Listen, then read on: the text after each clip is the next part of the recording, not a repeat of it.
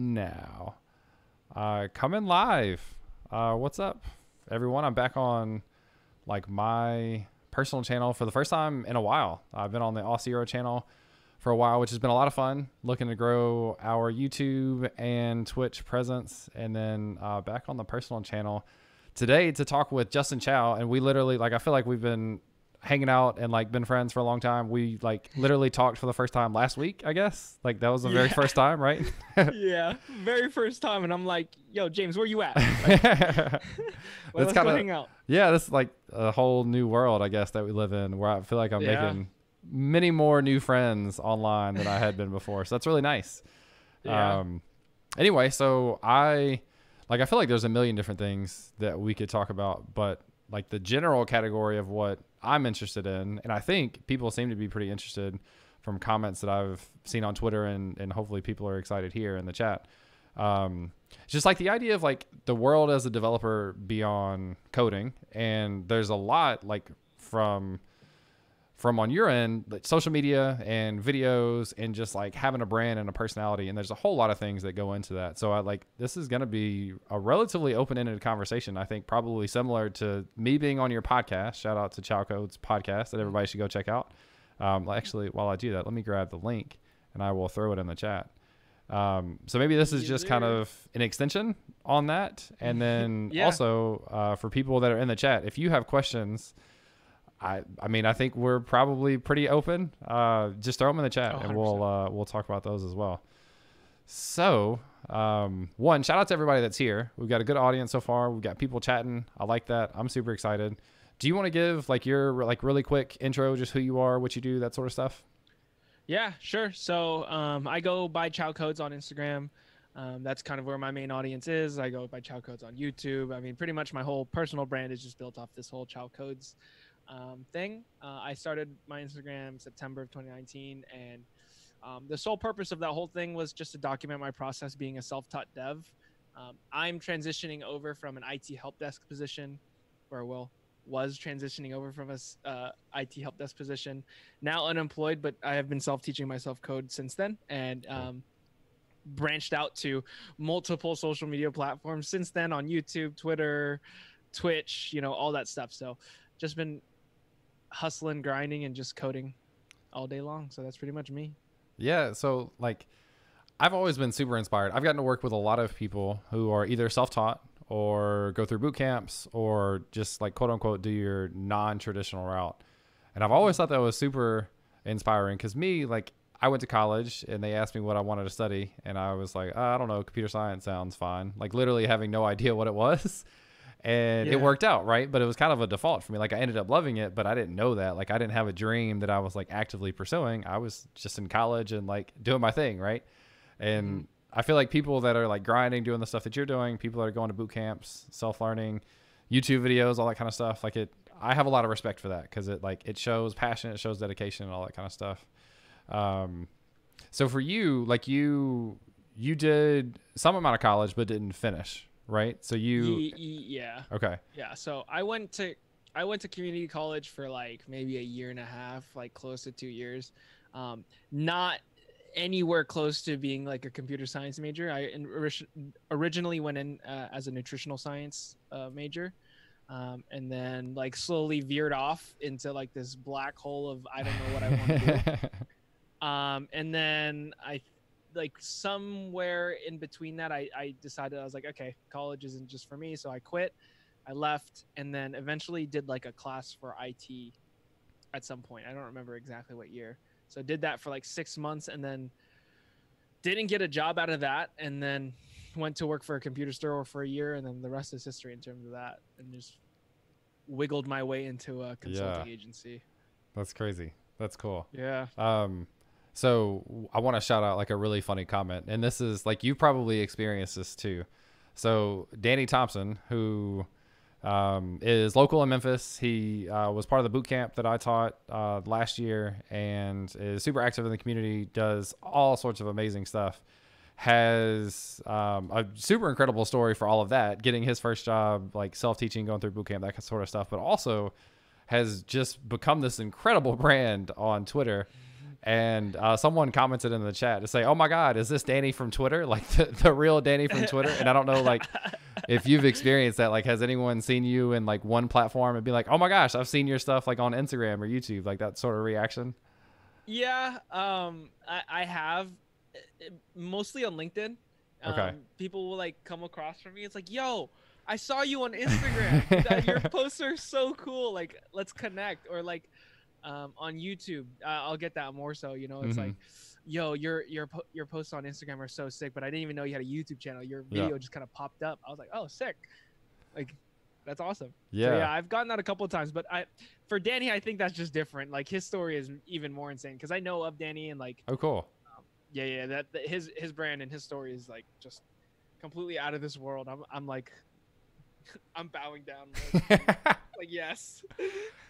That's crazy that like, well, that's cool. Danny, shout out to Danny. Obviously has earned so much respect in the community online and all that sort of stuff. Legend. He is, yeah. The legend. So the legend of Danny is here, and he's gifting out some tier 1 subs to a lot of people in the chat. That's going crazy right now. That's awesome.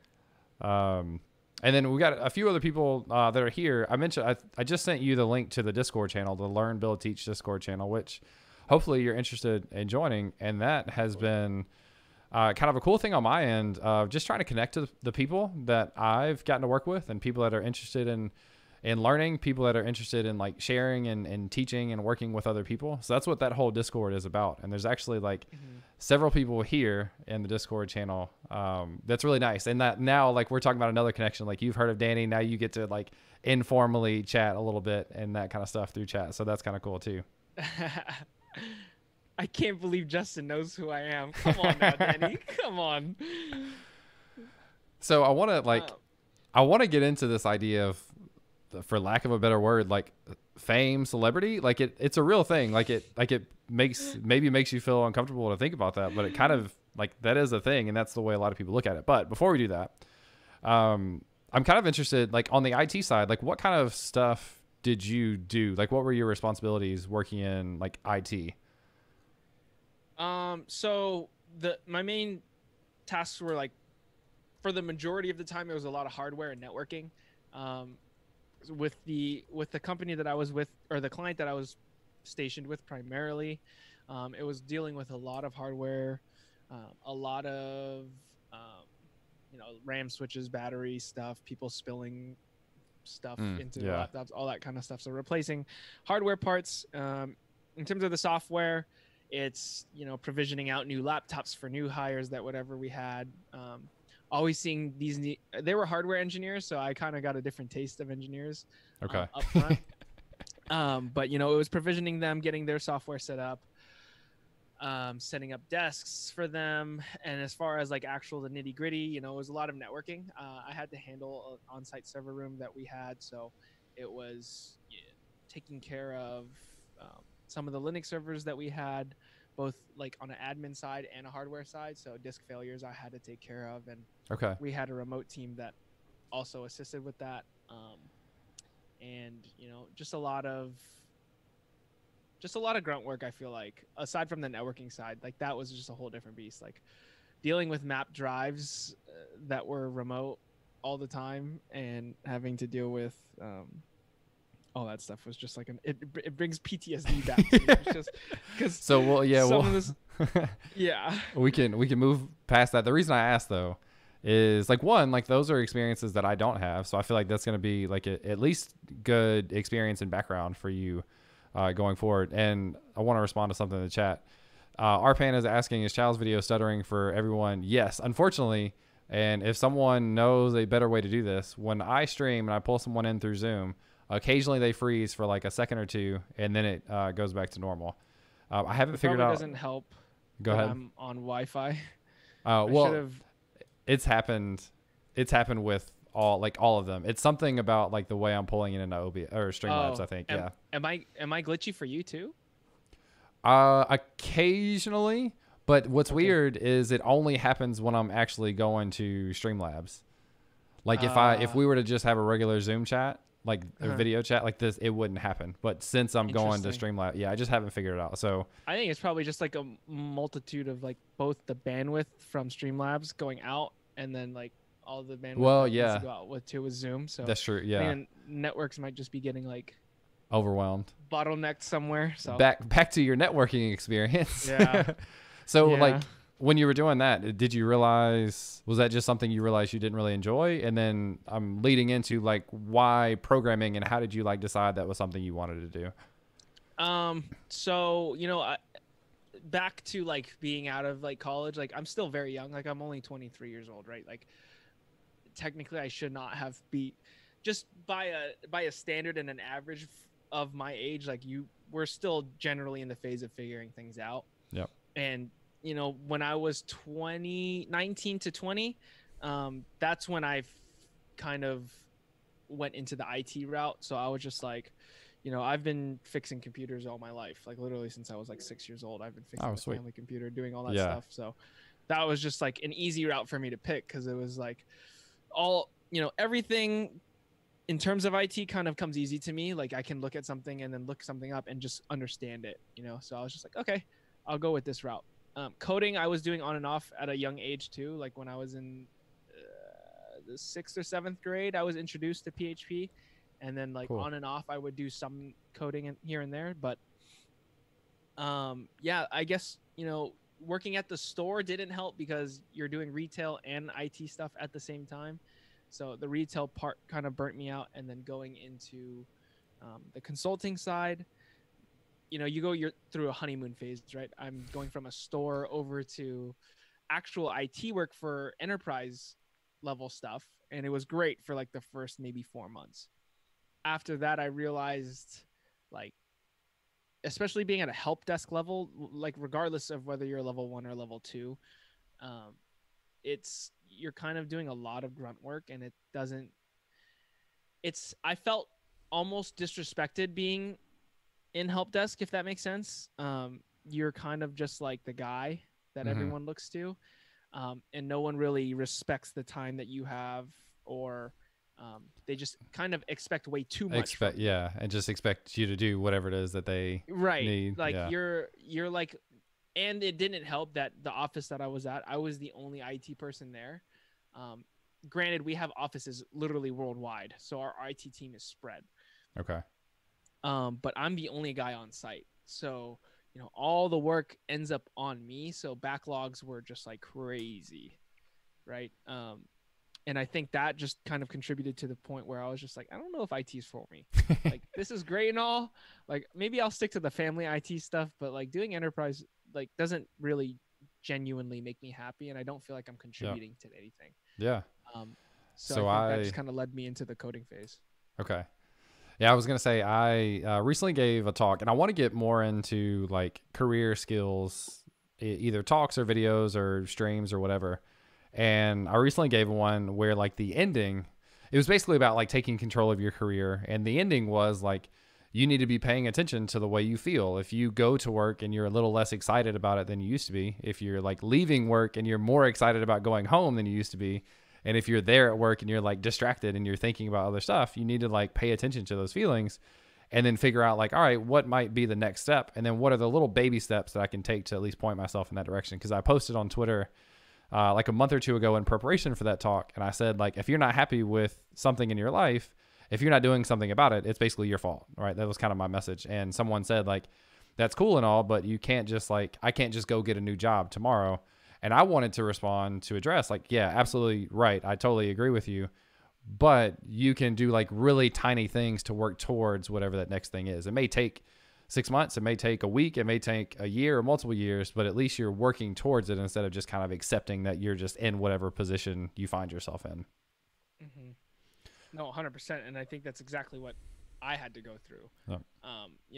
IT was my full-time job, and I was making, for my age, like I was happy with the money that I was making, right? Like, great, like the money's coming in, but I'm not happy. And it's what you said, it's being self-aware enough to know that this just isn't it for you. Yep. And you need to be doing things to kind of get you to a spot where you're now happy and okay with doing what you want to do.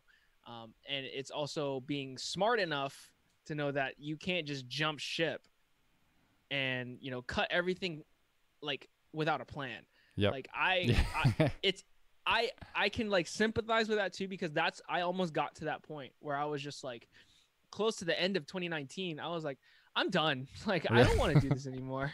Like, this is stupid. I don't want to be doing IT. Like, people, it's getting closer to the holidays, so I feel like people just got more antsy and wanted things just done.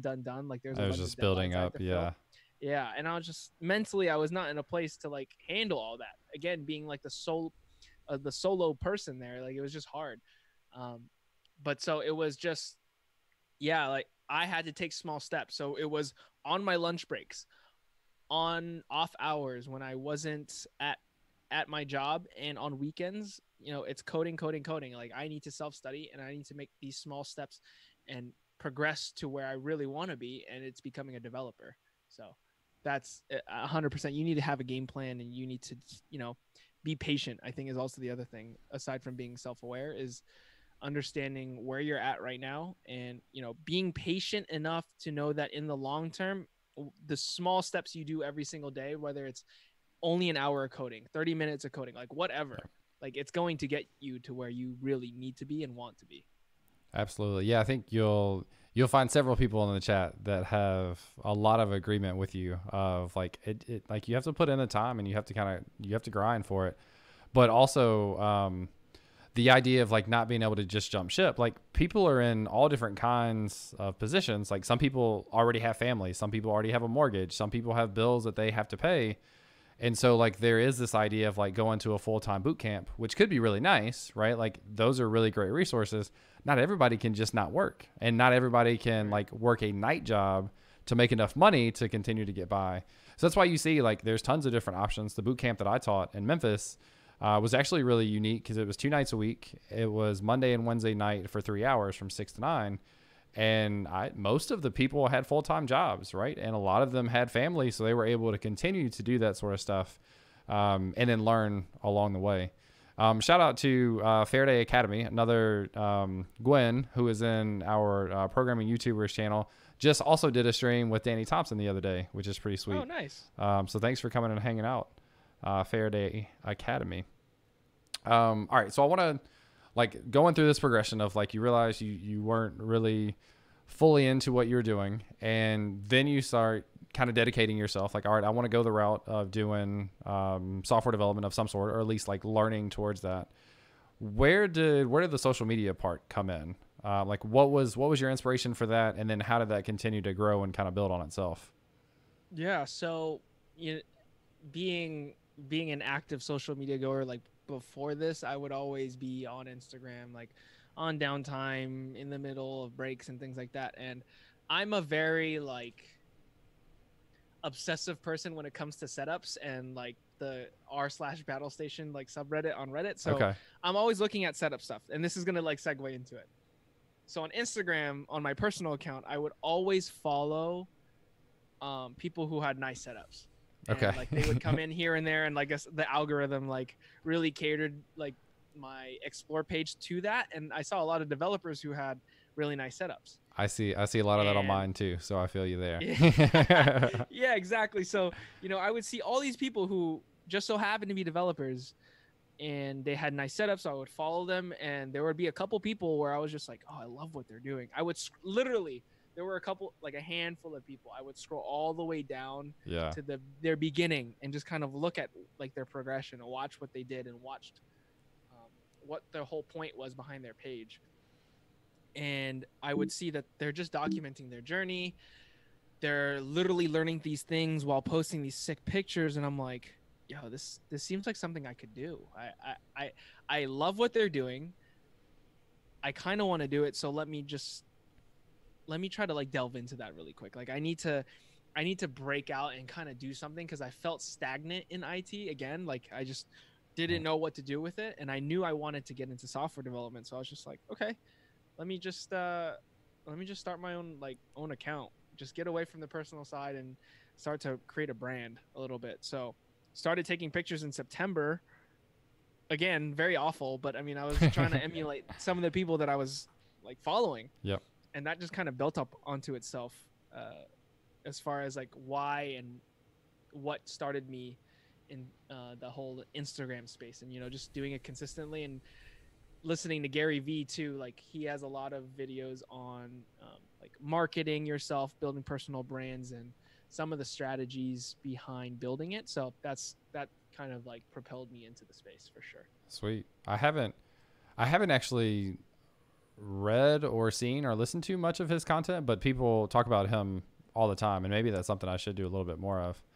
I think he's just a very practical human being. Okay. Like, some of the stuff he says are simple, but it's like the way he presents them makes it click in a way, and I think that's what it did for me. So Okay. I think I would highly recommend it. Cool. Want to address a couple of comments in here. Kapehe, who used to be my coworker before she like upgraded to get into DevRel at Sanity.io. Congrats to Kapehe. Nice. She went through a boot camp. She's saying she did a boot camp, but online content is so phenomenal. Partially a shout out to her because she did online content for Auth0. And so if a boot camp doesn't work, self-taught is so attainable. It's absolutely true. The thing like I always want to bring up, just being a realist, is I think it is really important for people to know, from my perspective, not having a boot camp and especially not having a college degree makes it more difficult.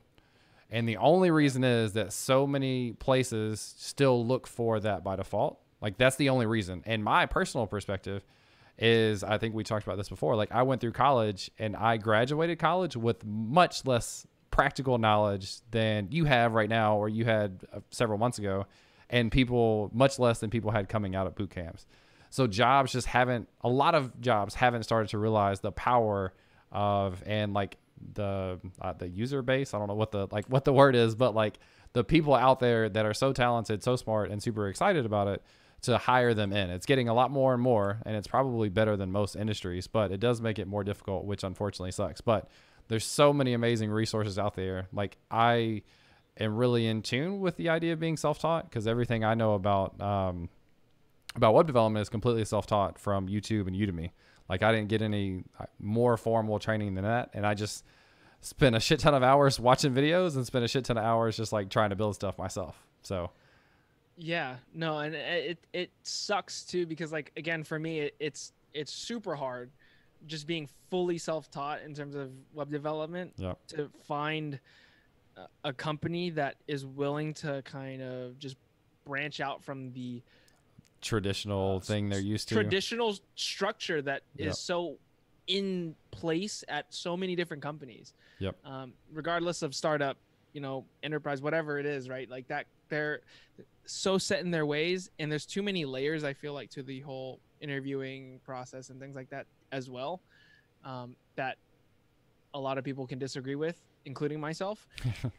But I mean, there's just a lot of gatekeeping, unfortunately. Like that's a huge topic on Twitter and Yep. in general, right? Like the whole gatekeeping scene for web development jobs and things like that. Like, it doesn't help the self-taught people who, like you said, we come out from being self-taught with so much more practical knowledge, and like, no matter the amount of projects you have, no matter the amount of stuff that you put out there in public, it isn't enough to go past whoever is screening, which is unfortunate. Depending on where you are, absolutely. Yeah. Like I said, a lot of places, a lot of companies have gotten better.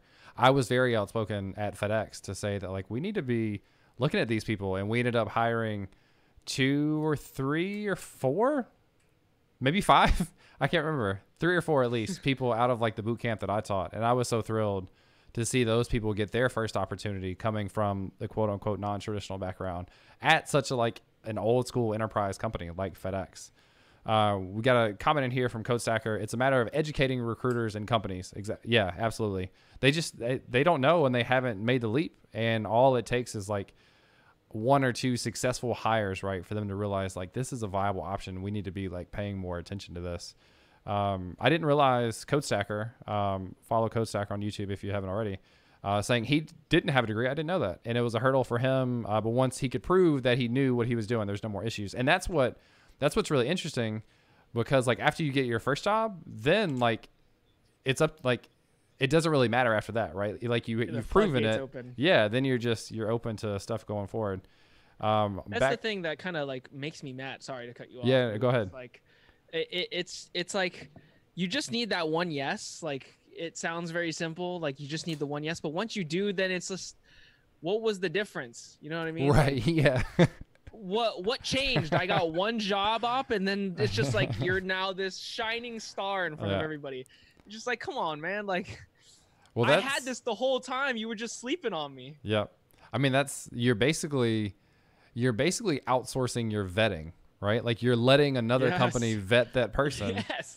And then, because I feel like in a lot of ways with my knowledge, I didn't deserve it, but I was super fortunate to start off at Microsoft, like a really huge tech company. Everybody knows Microsoft. Like that was so huge for me. And I feel like after that, it was that much easier for me because people will look at like, all right, well, if Microsoft hired you, there must have been something there. So it's just, like people, like whoever takes the risk is taking a quote unquote risk, taking that initial risk. After that, they're saying, all right, you've already kind of proven that you could do it, and there's less doubt. So that's the thing too, is now that you have Microsoft on your resume, I feel like any of the side projects or whatever you did doesn't matter. Like if it says Microsoft, they just see that and be like, yo, we need to get James. Like the boy was at Microsoft. Like he's the real deal. Like scratch his GitHub, whatever. Like bring him in. Just like, Microsoft. Yeah. Exactly. So fun fact for people that are out there, I also went through the full interview process at Google twice and got turned down, like in the office in New York City and everything, and got turned down. So it's not a shoe-in thing, but it definitely, it definitely helps you. Backtracking a little bit, because this is great because I'm having trouble keeping up with the comments. That means there's great interaction in the chat, which is awesome. Arpan is asking about burnout. And how do you deal with it? And I'm going to turn this over to you to talk about it after shouting out Danny's rule on burnout. If you feel tired, listen to your body. He is a go kind of person. He would rather pull back and rest than to burn out and recover. Recovery can take many weeks instead of just resting a few days, which, sorry, one more thing I had on my mind. I think Sleepy Arpan later commented, I'm having trouble keeping up, that like he wants to not, or maybe it was NDX Dev, I can't remember, sorry, commented that like when he gets burnt out, it's like, I don't want to touch a computer for like multiple weeks. That's probably like a sign that you want to backtrack and like be a little bit more self-preservational before you get to the point. Anyway, so you on your YouTube channel, one of your most recent videos is dealing with burnout, and you talk about that, which I think is great because it's in one of those like personal styles where you get to like just listen to somebody's story. Anyway, any thoughts for you, like in your personal life and the stuff that you do on burnout and how you deal with it? Yeah, so I think so just to like preface it, like I feel on social media, especially just because, we're all on it. You can see my Instagram, plenty of other people's Instagrams, people on Twitter. We have this like hustle grind, gotta go, like Danny said, mentality. Yeah. So it's so easy to get carried away with the whole like, I gotta grind, like I gotta work 18-hour days, I gotta work weekends, like can't hang out with my friends, can't do anything else except for whatever it is you're doing. In this case, it's coding, right? So it's easy to get carried away in this whole mental, and especially if you look up to people who have already made it, you don't realize that they're taking care of themselves already. Like you don't realize that, yes, they're working hard, but they're also being smart about it. And I think that's the thing, is being very smart with the amount of work that you put in. And it circles back to the whole self-awareness thing. Like you need to understand when you're putting in way too much work that you're stressing yourself out and you're approaching a point to where you're gonna fall out of love with whatever it is you're doing, you know. And I think that's the huge thing, is people just drive themselves to quote unquote insanity with coding, and then they fall out of love with it, and then they just stop. So I mean, the way that I really dealt with and am dealing with burnout, just because it happened so recently with me, is that I've like pulled back a lot in terms of how much I do a day. I don't try to code all day every day anymore. I don't try to be an early riser and then a night owl at the same time. Taking more priority with my personal health and mental health, like physically and mentally, right? So it's going to sleep, actually getting sleep. Like I feel like too many people try to compete with how less sleep they get. Like, oh, I slept 4 hours. Like, Yeah, that's not me. come on, brother. Like, I slept 3. Yeah, but I feel I'm like 8 it's hours a thing. night myself. See, that's the thing though, is you also have to be self-aware that I can't sleep 8 hours, or Right. else I'll just be groggy the rest of the day. Yeah. Like, I can't do that. It's based on what works for you. Exactly. So, and that's the thing, is you have to know what works for you. If you Yep. can work these 18-hour days, blah blah blah, without burning out, great. Although I don't recommend it either way, right? So it's making yourself a priority and understanding that's not selfish of you to do. Yeah, absolutely. So, taking care of the sleep, getting away from the computer every once in a while is fine. Playing video games if you just need to mentally escape. Find another hobby that's not coding. I think that was a huge thing for me. Is finding other hobbies. So for me, it's working out. For me, it's making videos. For me, it's taking photos, things like that. As long as you're doing something that doesn't relate to work, you just come back even more hungry and you're less burnt. So Absolutely. Yeah, so like feeling, well, one, like funny comment I caught from Arpan was, this is quality advice. I never realized that people I look up to actually rest. Yes, there's a lot of rest involved. Like I said, I get my 8 hours a night, and like often I'm asleep by 9 o'clock, but then I end up waking up early, right? So that's just kind of my schedule. But for me, like some of the feelings I have, I don't necessarily feel like I have to be doing stuff all the time. What I feel like is that if I'm not, I'm missing out on an opportunity to do stuff. Is that like, it's a slight difference, I think, for me. But I'm just like, I'm out somewhere, and anytime I have like a second of dead time, I'm like, oh, I could be reading an article right now, or I could be watching a YouTube video, or I could be on Twitter, like responding to stuff.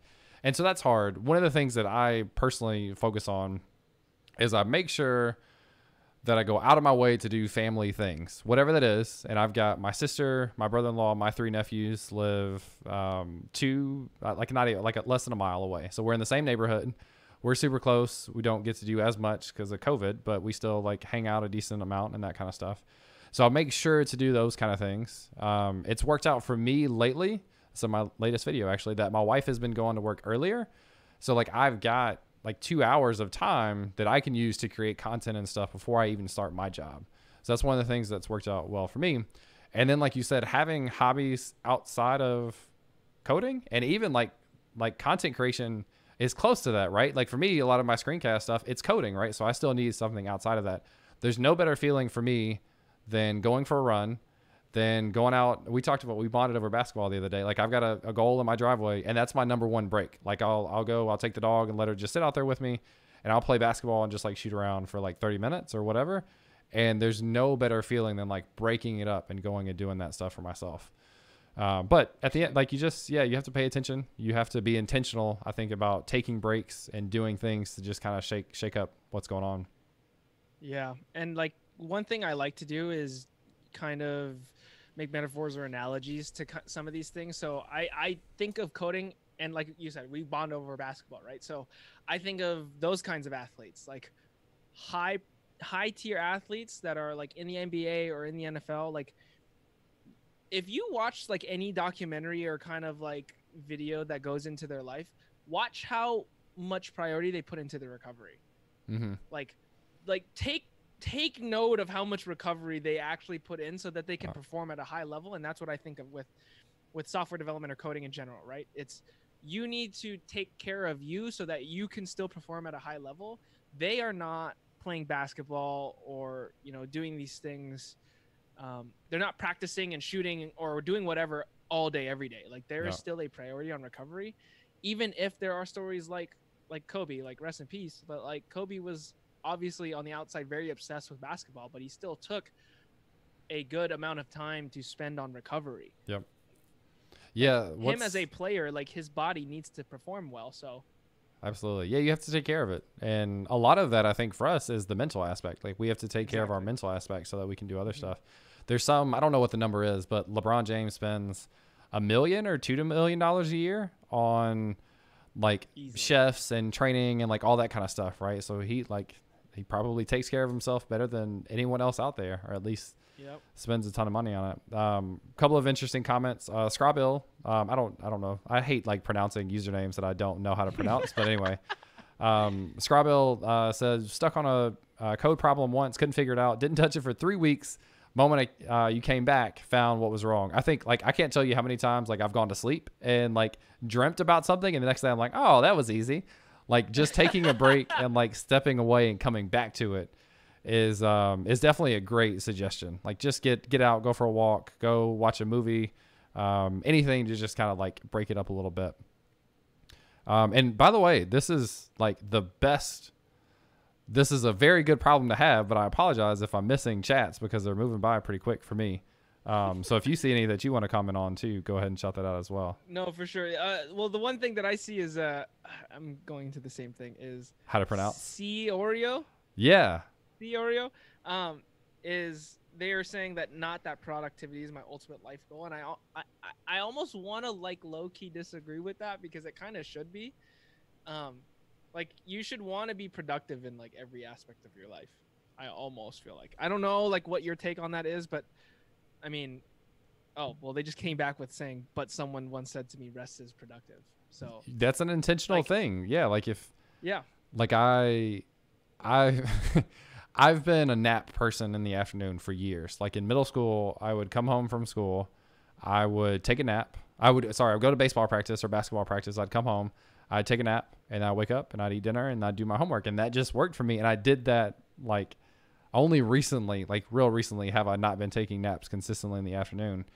And so when I was like working at FedEx, going to work every day, like at 2:00 in the afternoon or 3, I was useless. Right. Like, but had it been acceptable for me to just like pop off or like step away for a minute and take a 15-minute nap in my car or like at my desk or whatever and not get judged, like I could have come back 20 minutes later and been a totally different person. Yeah. So like those are the types of things that like you can be super aware of like how it works for you and then do those things. And that's what's so great about like, for me culturally, like working at a modern startup company where I could take a nap and nobody gives a shit because I get my job done. Right. Like it's different than being like in a big enterprise where that's not the culture. But now I think like people agree, like you need to be at your best and whatever it is for you to do that, you can take care of that yourself. And then you'll be that much better later on. So 100%. And like the thing that Sleepy Arpan is saying, like, I guess I feel like shit when I am not coding and that feeling sucks. Interesting. Wait, what? And that feeling sucks feels like I can't even enjoy my rest. Like that's the other thing is being okay with not doing something that you feel like you should be doing. And I think that's our job, right? Like that's why we're having this conversation. And that's why he commented earlier to say like, oh my God, the people I look up to rest. Like, yes, like I'm very intentional about like, I make sure I get sleep. If I like last night, I was up till 11, which is late for me. And I intentionally like laid in bed longer because I wasn't going to get up because I just wasn't ready. Right. Like you do those things and don't feel bad about it because we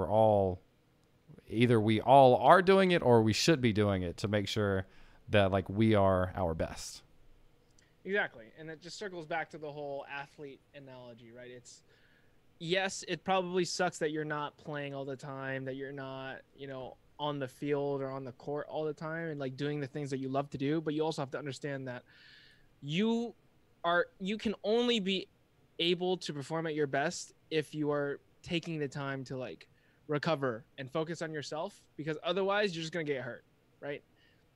And I think that's the same thing with coding. If you don't take the time to really recover and step away and just focus on yourself mentally, you're not going to perform as well as you're going to want to. And although you think that, I think this is like the one like separation, right? It doesn't matter how many reps you put in. There's a point where there's too many reps. Yeah. Right.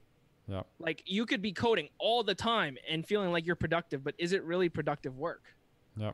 Like it needs to be a productive session, not a long session. Right. Exactly. And that's my thing about like taking a nap. Like I could work less amount of time and be way more productive in my job. We've got Web Dev Simplified from YouTube. Kyle is here in the chat, and Danny and maybe a few other people are fangirling. So shout out to Web Dev Simplified. Shout out to Kyle. Thanks for coming to hang out. And you got some fans in the chat, which is pretty cool. Web Dev Simplified. I've watched so much of his stuff coming up. Like I've learned so much already from him. So it's crazy to know that he's in the chat now. Yeah, it's been like honestly, I have a little bit of that same feeling because there's so many people in that Discord server that we're in that I knew of, right, from just watching their videos, right, and then to actually be like able to ask them questions and hear things that they are doing on their channels and like experimenting with. So anyway, yeah, cool to have so many people here. This is a great audience. Danny this is awesome. is saying, do not confuse movement with productivity. Yeah, I think that's the thing of like you working doesn't necessarily mean that you're productive. Like you want to make sure that the time that you actually spend, you are using it wisely. But overall, like you don't need to go 24/7. You need to take breaks. You need to enjoy other things. And hopefully, like, I think one of the things for me is I found my way of learning and participating that I enjoyed most. And a lot of that was like, I stopped watching for a while, like Netflix a night, and I would just watch like Udemy or YouTube videos. And I didn't have to be super attentive because I wasn't following along. Like by writing code, I was just kind of listening, and that didn't teach me a whole lot. It really just opened my mind up to like, all right, next time I need to do X, I at least have an idea of where to go, or like that this thing is possible. So that's kind of how I like approach kind of subtle learning. And then podcasts were another one where like you could be pretty passively paying attention and still kind of soak in a little bit of the kind of the keywords and stuff that you hear. Yeah, and the nice thing about podcasts is it's hard to do like the topics that you would typically talk about on a podcast aren't things that you need to actively listen to. You know what I mean? Like it's not like a tutorial where your mind needs to be fully engaged. Yeah. Exactly. It's just like it's nice chatter to have on, but there's also value hidden in podcasts as well. So absolutely. I think that's the nice thing about them, that you can just passively listen to and still get things away from them. Yep. So speaking of podcasts, we haven't done any specific shout outs, but Chau _codes, is that right?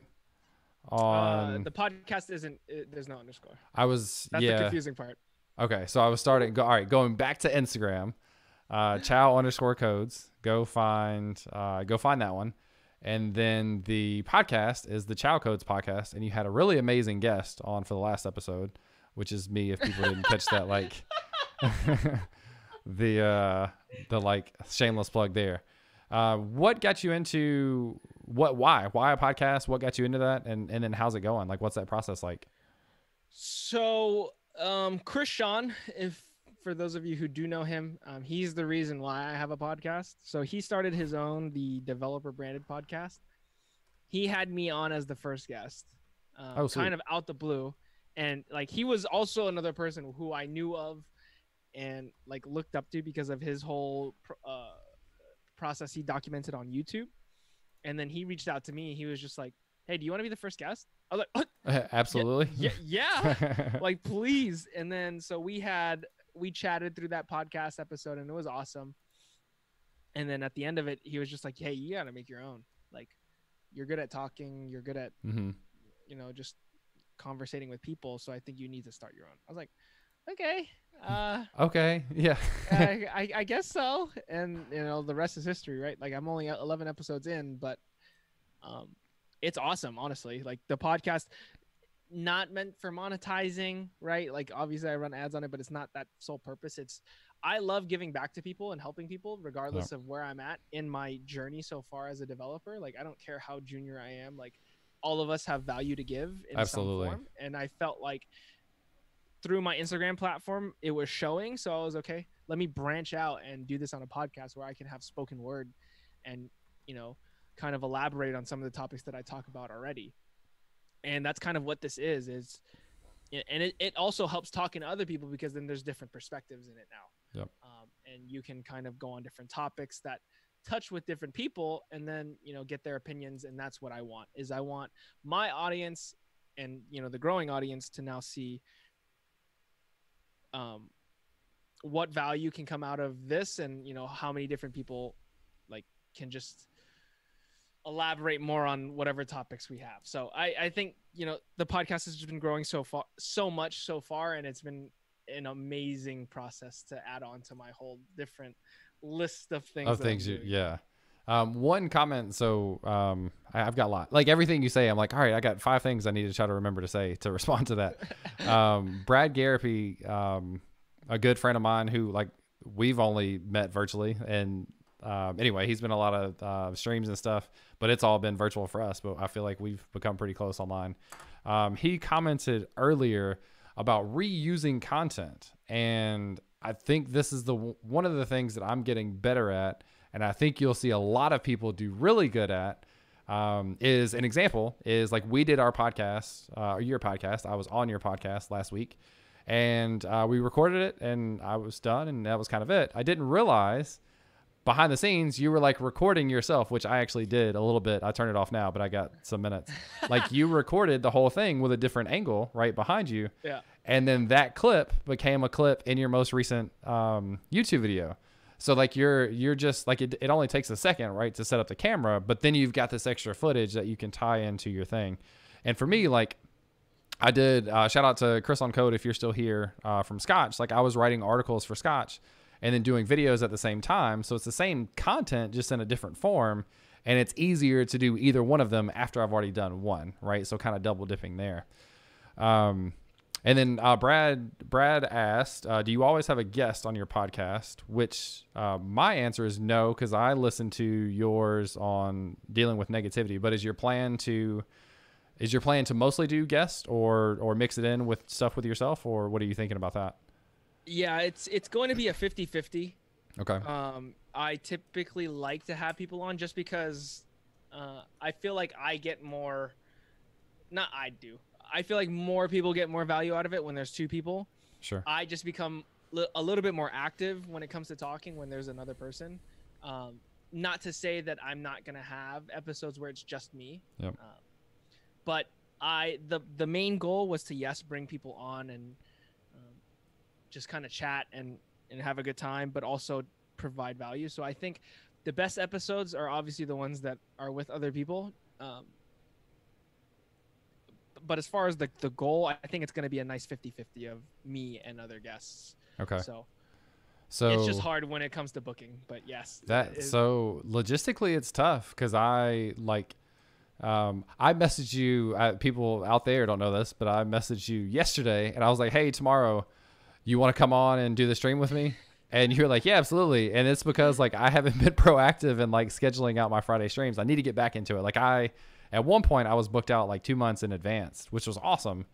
Now like after this one, I still don't have anything. So I need to start like booking them out again. Yeah. I'm looking at some comments here. Danny Thompson, I know from my podcast, only with other people, interesting guests. Yeah, I think that's the cool thing about having people on, right? Is like you said, like learning from them, talking about experiences, that kind of stuff. Let me try something out here. This may not happen, but if you're interested on being on the Chau Codes podcast, leave a comment in the chat and just express your interest, and then I'll let you handle those responses however you see fit. For sure. Yes, absolutely. I honestly, like anybody. As long as you're a dev, like I want to talk to you and like figure out your journey, because that's the cool thing, right? Is like the more people that come on, and I think I told you this on the podcast, was everyone's journey is different. Like no one is going to be the same. Like, and it makes it even better when they come from different backgrounds.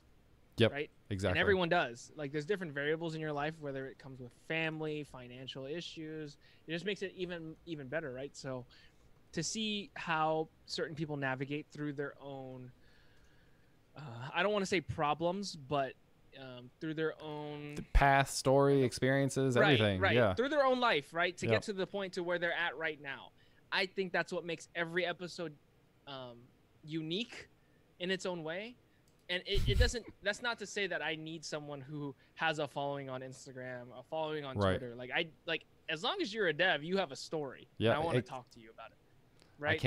I can't shake my head. Like I can't agree anymore. Like that's one of the cool things. And that's one of the things that I would encourage people to not undersell is like things outside. And this is kind of the point of this podcast, like, or not, this isn't a podcast, this stream is things outside of writing code help you become a better developer, and they help you get hired. Like it's like if a company happens to need a developer and they also just don't really have anyone to like do some video random stuff, right? Or some social media stuff. Well, like you would be a really good value, right? Because you could do both because you like uniquely have that experience, and it's all like so many different things. You also have the IT background and getting into hardware and networking. I don't have that. Like I wouldn't be able to provide that extra value for someone. And those are things that like you may not specifically look at for yourself. I also double majored with computer science and Spanish in college. And then part of the reason I got my job at Microsoft was they needed someone in South Florida, and they thought it would be a good idea to hire someone that also spoke Spanish. Makes sense because Spanish is so prevalent. Never thought that would have an impact on my career. When you were talking, I kind of chuckled and I cracked up. But Web Dev Charlie, who's in the chat, what's up, Web Dev Charlie? Said this is the most famous chat on a live stream I've been to, which I'm like dying at because like that like fangirling thing. I'm like, oh my God, all these people are here and they're like hanging out and chatting. This is really cool. So, so yeah. No, I know a lot of people that I watch or like look up on Twitter. I'm like, yo, y'all are here watching me. Like, I don't know what to do. Like, do I move my hands? Like, what do I do? Like, so a funny thing about hands in your last video, you mentioned like you showed the recording of us doing you doing the podcast with me. And you said like, in one of the comments, you fidget a lot. And like I fidget the whole time. I've got something in my hand like the whole time I'm doing this. And when you said that, I was like, oh my gosh, I totally do that like the entire time. Yeah, like the whole podcast. I mean, like if I had my camera like rolling the whole time, I'm just like fidgeting. Doing whatever with my hands. And I'm like, I'm playing with the microphone cable. I'm like playing around with these things, and I'm like, oh my God, I got ADD up the. I do it too. It's like whatever I've got on my desk, I will grab. From Ciora, I'm scrolling back. Let me find the comment. I think the question was like how did you get started in the podcast? I think more like logistically than like motivation, and any tips for people that are looking to start a podcast or maybe interested in starting a podcast. Logistically speaking, I mean, it helped that I had people following on Instagram already. Yeah. And I think I purposely waited to start my podcast so I had connections already. Yeah. Because the podcast was always something on my mind that I wanted to do eventually, just because, you know, you listen to all these podcasts, you get inspired. You're just like, oh, I kind of want to do that. So logistically speaking, like it was easy. I had a lot of people that I wanted to talk to, a lot of people that I could just, you know, reach out through a DM and be like, hey, I'm starting a podcast. Would you like to be on?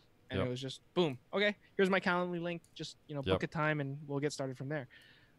So logistically speaking, it was easy for me. Now, that's kind of the reason why we talked about before was having a personal brand to be able to do that. Yeah. To create that whole networking space. Now, in terms of like how to get started, it's really like so easy. It couldn't be any easier, right? Like all you have to do is make an account on a hosting platform, and there's so many out there, free or paid. I use Anchor for mine. That's what I was going to ask, because they are also a sponsor of the podcast too, right? Yes. Well, by default they come as a sponsor, but yes, yeah. Oh, okay, gotcha. So I started on Anchor just because it's free. They do the distribution for you. Like they put you on Spotify, Apple Podcasts, sweet, Pocket Casts, all that for you. So all the manual work is done. And I love Anchor, like just for that reason, right? Yep. Danny is doubling down. He said he loves Anchor also. There you go. Even more reason. But literally all you have to do is make an account on there and you can just get started. Like they have in-house tools for you to record if you don't have one. And again, this is the way you have to think about a podcast. All it is talking. Yeah, and that's the one. Like I've talked to my wife about this recently. Like I do so many of these kind of conversations, and I love them. And I could see myself doing a podcast and really enjoying it. I think like for me, I'm a little nervous because there's a lot of them, right? So it's like hard to find your niche. But also, I don't need to be taking on like one more thing to have responsibility for. Like that's my thing is I need to like slow down and focus more on the stuff that I'm doing. But like you said, like you just like you have a conversation with somebody, and then for me, like I just love listening to it. I don't have to be like super in tune. I can catch bits and pieces here and there, but just to hear more and learn about other people's experiences and like their path is super interesting. Yeah, and that's the cool thing too is like I agree with you. I feel like I need to slow down too because I've just been moving in so many different directions that we're circling back to the whole burnout like thing that it's just been burning me out. Not having to, but like just me as a person, like I just want to work all the time. So I'm like tacking on work, doing all these different things. But the nice thing about the podcast is it's probably the least stressful part when it comes to actually producing it, just because I find it more appealing, just because, you know, we're just having a conversation. You're talking to someone who's like-minded, who has the same interests, same hobbies, potentially, right? And then you'll strike up on a topic where, for me and you, it was basketball and all these things, and then now you get to know that person a lot more. Yep. So to me, it's not work. To me, it's a nice escape from coding, because we now actually just get to talk about it, or talk about like the nitty-gritty stuff that comes with it, which I find more, one, valuable, and two, entertaining. So the podcast is just a nice like getaway, talk to other people, network a little bit, just connect, and just have a good time in general. So it's, if you look at it that way and not like work, right, then I could feel it, you know, being something that you actually genuinely enjoy. Right. And I think, like, for me, I would absolutely be super excited to just have those conversations, because I do it a lot. Like, people send me a question on Twitter or email or something, and I'm like, hey, you want to just like chat about it? You want to do a Zoom and like just talk? It's just easier for me to do that, and I enjoy it so much. So yeah, maybe one day, but I feel like I shouldn't do another. Technically, these are like a podcast. This one in particular is, and I could do more of these, but then I would feel like I should do it on a regular basis. But like, a lot of these have been programming, so like, this is one of the few times that I've not shown a desktop at all. Like, usually there would be like code involved. So gotcha. Brad Garapi is heading out. Thanks for hanging out, Brad. I think he had a question about what the host is. I assume Anchor is the host also. Mm-hmm. Okay. Yeah. And then totally changing topics.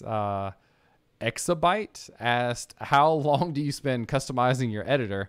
So I use VS Code. I've got an entire course on VS Code that you can go and check out. I'll like plug myself there.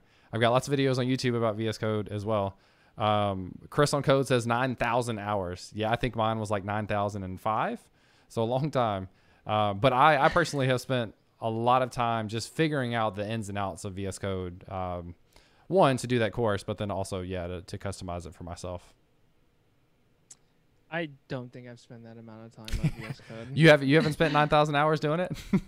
No, I mean, now I think I need to. Like, I feel like I'm missing out now. I haven't changed much settings aside from the color theme in my font. Yeah. Well, it's funny because WebDev Simplified just said he thinks he's the only person that uses nearly all defaults. Kapehe says same. So you've got company here. Okay, well, we got a small team. We probably all make up maybe 15 hours total of messing with VS Code. So we got some work to do to get the 9,000 hours. But you got a long way to go to get to 9,000. Yeah. Yeah, I might have to jump on that course because you should, so I can omit some of the 9,000. There you go. If you're interested in it, let me know. I got you. What else do we have? Walker, who is Vanilla G, another graduate from the boot camp here in Memphis, one of the awesome members of the community here, asked, does your company, I'm assuming you're talking to me, Walker, have any security related podcasts or talk about new methods in security? I don't know if we've talked about it. I don't have any details though. So no, we don't have one yet. There has been talks. Like if I'm not supposed to tell you that, you didn't hear it from me, I don't really know. So maybe one day, but there's not one right now. But that is one of the things that I think would make sense for us to do. Scrabble says use Atom. Oh, you've got to switch over to VS Code. Oh boy. This is the one time I'm going to be that person. At least give it a try, and then come back and let me know how it went. And especially if there's things that you prefer in Atom, I'd love to hear. That'd be really cool to hear. Kapehe said line height and font was recently changed. Other than that, so many default settings. I didn't even know you could change line height. You're actually blowing my mind. What? I feel like Chris on Code commented about that being one of the things that he changed in his as well recently. I can't remember. Chris on Code taught me those. Nice. And then Kyle, WebDev Simplified, says, I always laugh when someone asks me what my theme is. He's like, theme? Question mark. Line height over 2 for the win. I'll have to try that out. I haven't. Does it make me code faster? Because if it is, I'm going to do it. Absolutely. line Line 3 if you want to be I'm doing line it right height now. 35. Chris 3 on if you Code want to be is, the best. Interesting. Chris on Code is throwing out the secrets right now. This is what you tease for a podcast. If Chris on Code saying these kind of things, you just be like, "Oh, Chris on Code threw out some heat today." This is how you in. this is how you do the YouTube videos too. You say, "All right, at the end of the video, I'll give you the super secret secret tip from Chris on Code," and it's my God. line height over 3, and then like mic drop. Oh my, Chris, you're doing it. Listen, that's a video that needs to be made. Tease the hell out of people at like for like a 14-minute video, and then the real value is the last 2 seconds. Drop. Just be like, line height 3, and just walk out of frame. Boom. Yeah, done. Nice. Oh, that's so good.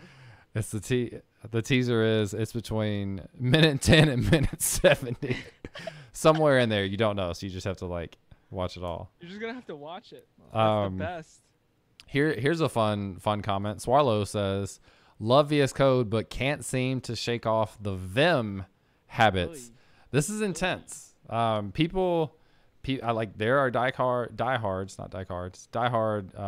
VI Vim users, and in some ways, like you can be super productive with it, but you have to spend a lot of time learning the ins and outs of VI to be able to like get to that level, which is not something I'm prepared to do. I had like, I think I took a small bit of a Swift course just to see what it was all about. And then we had to use Vim to set up our environment for a second. And I was like, oh boy, what is this? Yeah, not fun. Arpan Vim says Adventures. What is? Oh God, I'm clicking it. Do I click it? I'm clicking it. I think that's what I'm doing. Oh, what is this? It's just, I bet it's like it's probably like a treasure hunt, and you can't get out until you learn how to like right quit out of a file. Oh my God, I'm actually intrigued. I'm keeping the page up for later engagement. Xbyte says in India, children are made to write their school stuff, therefore they don't really learn anything. Literally asking for a friend. I'm not exactly sure what that comment means. Exabyte. Children are made to write their school stuff. They don't really learn anything. Look up definition of wrote. I'm on it. All right, thank you. So here, I'll give a little bit of like my perspective, which a lot of people have the same thing. He means they have to learn by. So rote means mechanical or habitual repetition of something to be learned. Okay. Makes it wrote their schools. Okay. They don't really it's a learn. Memorization technique based on repetition. So here, so this is where I've seen people really struggle. That's like the exact opposite for me of what I would encourage. Like if it's a vocab test, sure. If it's like programming, I'm the exact opposite in my mentality, because I can't tell you how many times I've like taught a topic and it was like X, Y, and Z. And then someone later on is like, oh, I'm trying to use X. I'm like, that doesn't have anything to do with this. And it's just because that person remembered something and is trying to make it fit versus understanding the issue and the problem. The bit like, it's cliche, but this is, holy shit. Somebody Go Pirate Software just rated with 77. Holy hell. Oh my God. Yeah. Thank you. What's up? Thank you for that. Now the chat might get like super crazy. Oh my God. There it is. So for like learning, people say this a lot. Building stuff is like the best way that I learn. And there's also the aspect of like teaching. My brand, Learn, Build, Teach, which if we have a bunch of people that just joined, if anybody's interested in joining the Discord channel, am I typing in here? Here's the Discord link for Learn, Build, Teach. But the teach part of that is like, one, because I enjoy it, and two, it's because like it helps me learn, right? Like it helps reinforce the things that I thought I learned and so on. So that's one of the two biggest things for me. If you can incorporate some sort of like build something, don't just follow a tutorial, like build something on your own, and then also like teach in some capacity, write a blog post, do a video, just speak it out loud. What's the tell me about your work thing? Is that? Yeah, I was wondering that too. Is that a thing? So I'm like, Chris on Code also did it, and I'm assuming Chris on Code is just doing it because other people are. Is that a thing that I don't know about? I legitimately don't know. Someone it means we want to know about your work. Oh, Just James? like my job, or I don't know. Somebody help clarify for me. I'm a noob here. I don't. Yeah. Okay. All right. So your work. It's not that complicated, Kapehe says. All right. So I work for. I'm telling you everything. Can you dunk? No, I can't dunk. I can't dunk, your unfortunately. Stream and your programming, etc. Sweet. All right. So today's stream, one, if you're new to the channel, I am James Q Quick, a developer, speaker, and a teacher. I do a lot of YouTube videos, articles, streams, that sort of stuff. And with me, I've got Justin Chau, who runs an amazing Instagram, is on Twitter, has YouTube, has a podcast that you should check out called Chau Codes. And we've been talking about the things that kind of come alongside of being a programmer, the things that are not just like writing code, and the things that can have impact on your career. And a lot of that is, one, we talked about like building brands and building audiences and the things that can help lead to, and the reason you might want to intentionally do that. We were just talking about like, how do you learn, and how do you effectively learn, and how do you like instill the things that you've been exposed to and like really understand them instead of just like memorizing things. On a slightly more personal work note, I work at, I work in statement. That's it. Mic drop. Boom. I work at Auth0, and shout out to Auth0. I get to do this on work time to be engaged and just kind of hanging out with the community, which is super nice. We do authentication, authorization for developers. So if you're looking to build login and other authentication and security things into your applications, that's where we really shine. So yeah. Whoa, that you can do this on work time. The true mic drop. Yeah, mic drop. It's cool. To say they pay you for this? That's awesome. It's one of the interesting things about being in developer relations, which shout out to Kapehe, who's now in DevRel at Sanity. But like the job is to earn trust, right? And part of that is just being a natural part of the community. It's engaging with people. It's answering questions, whether a lot of times they're not related to Auth0, but just earning trust. And that's the stuff that I enjoy, right? Like I enjoy our conversations. I enjoy helping people. I enjoy learning and hearing about other people's perspectives and stuff too. So yeah, it is, for me, it's the best job in the world. And I am super excited that I get to do this every day. Yeah, that's awesome. Shit, I'm like, what am I doing with my life? Good Lord. So we haven't talked about this. Have you ever thought about like DevRel as being something that you might be interested in? A good mix of like doing this sort of stuff with technical? I honestly didn't even know it was a thing until now. Yeah, and so I mean, like, so now I'm maybe totally open to it. I will be willing to give it a shot, because I mean, like, I feel as a content creator, I feel like DevRel might come to you a little bit easier than most. You know what I mean? Like, you have that personality that people kind of click with, so it's easy to maybe transition to that. I don't know, just because I don't have that role. Maybe you can like go into it a little bit more, but now that I know it's a thing, I might even like consider now it. you're super interested. Yeah. So let me give a couple links here for people to check out. One, go check out, go subscribe, or not subscribe. I got to stop doing that on Twitch because that's a paid thing. Go follow the Auth0 channel. I'm actually on there now 2 times a week or so. And then we've got the rest of the team is going to be on there also doing fun stuff. So go do that. We're doing a lot more on YouTube also. So the YouTube for Auth0 is in there as well. And then I'll get a little bit selfish here. I'm going to give my YouTube link because one of my most recent videos is about DevRel, and it's about my experience being a developer advocate, how I started my career at Microsoft doing that, and then why I got back into it now with Auth0. So like, just to kind of build on your point of like, didn't know that was a thing. I didn't know that was a thing. I applied at Microsoft for a regular software development job, and I got turned down twice. And they liked me as a candidate, but not for those specific roles. And they said, we've got this technical evangelist role. What would you think about that? And I was like, I want to work at Microsoft. So yes. And the rest is history. That's what I started my career as. I didn't know anything about it. Luckily, I realized that I really like it. And after going away from that and doing software development for 3 years at FedEx, I realized for me, I wanted to get back into doing community stuff, doing more content, that sort of stuff. So that's why I now get to do the stuff full time. Yeah, and I mean, now that I'm like, I just looked it up and kind of got like a general gist of developer role and all that stuff. Like, building a small community on Instagram already, and having to like branch that out and now be an engaging person and things like that. Like, I feel just kind of, it now draws me more into developer relations. Like, now I'm like very curious, and it's like blowing my mind that I never even really saw this as a thing before. You'll probably like now, if you pay attention, you'll see how many DevRel people there are. Like, it'll be in their bios, and an avocado icon is something that people use a lot for like advocate. So they'll use the avocado. So if you see that, oh really? that's usually developer advocate of some sort. I've seen so many, and I was just like, oh, they like avocados. All right. Yeah, that's what I didn't even realize at first for a while too. I was like, why is avocados a thing? But I mean, like, I like avocados, so maybe it's like a really good fit. I love avocados too. Yeah.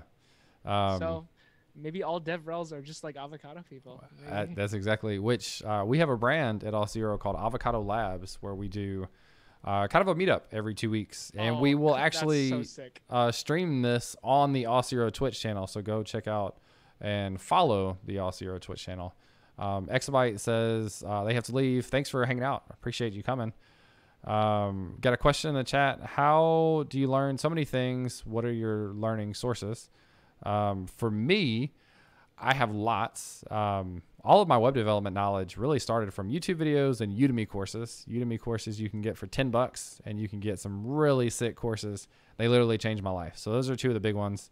There's tons of places to find articles. Scotch.io, Chris, if you're still here hanging out in the background, is one of my favorites. Love Scotch. So they've got amazing articles that I read a ton. Twitter is huge. I do so much on Twitter and just engage and like follow so many people on Twitter because I take in and soak in so much information from there. And then listen to podcasts. I create content, so I force myself to learn for that sort of stuff. What are some of your best resources for learning?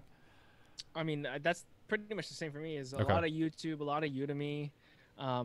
Twitter is kind of a slept-on source for knowledge, and then Medium articles aside from Scotch and Dev.to. Like Dev.to is another one.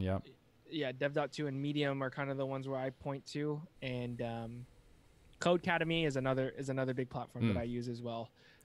For learning, just because it's a different pace when it comes to like videos and reading. Like, it's actual like engaging written content in a way that's interactive. So I feel like just the interactive part is what helps me too. So those are kind of like the same resources that I use with some added ones.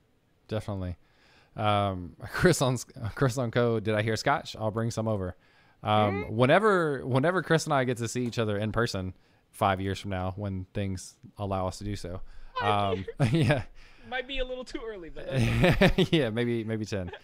I like have tasted Scotch in my life, and I'm not a liquor or a Scotch drinker, but I will be looking forward to having some Scotch with you, Chris, eventually. Apatatar, another question. Which channel do you pick? Shout out to like everyone we have in the chat right now. We've got Chau Codes. Danny Thompson, I think, is looking to do more stuff on YouTube. Chris on Code has stuff. Web Dev Simplified is in here. Gwen, which is Faraday Academy, was in here as well. Code Stacker is Jesse Hall on YouTube. Who, if you got your YouTube links, throw them in the chat, because I love promoting the amazing stuff that people do, and there's lots of people in here that have amazing content. So if you have your YouTube links, or if you have other links you'd like to share, throw them in the chat.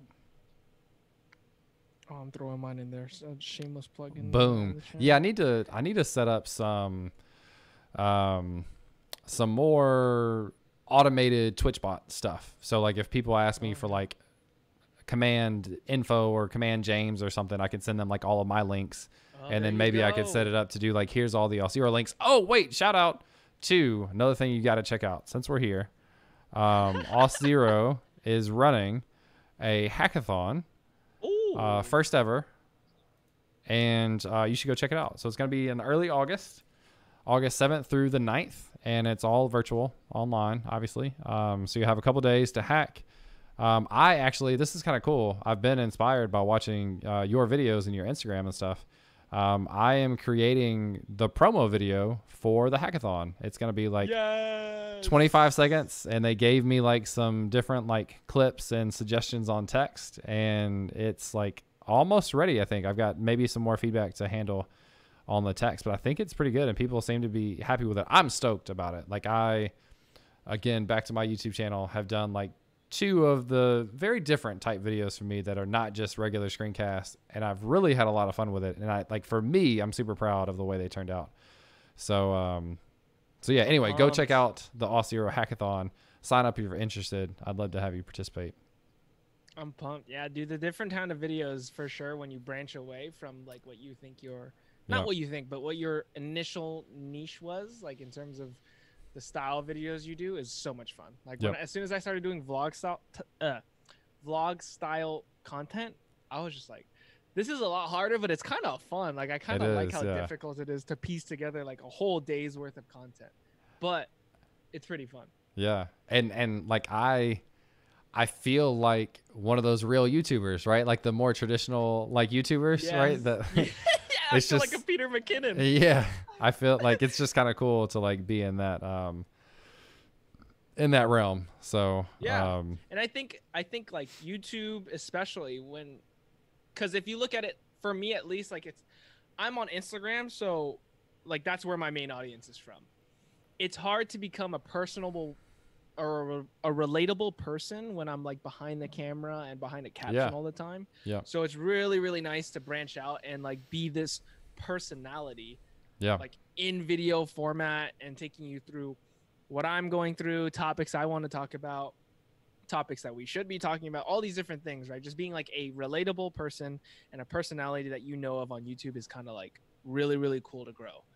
Yeah. So I've said that one of my goals for like 2 years now has been to add more personality in my videos. And I really haven't up until recently. And so that's like another specific reason why I'm excited to have done the stuff that I've done, and feel like it turned out good. Which, by the way, like we're doing this live. What is your hard cutoff? Don't you have a time cutoff that you have something to do? I just have to coach at 3 p.m. It's 1:20 right now. So, I mean. So we could go for a whole nother hour and a half. I won't do that. But just making sure we're not like encroaching on your cutoff time. No worries. Well, so I wonder, like we've got 47 people here, which is a huge number for me. So that's really cool. Are there any questions that people want to like have addressed? Like this is a long stream, and like I originally invited you and I was like, oh, like 45 minutes and we'll be good.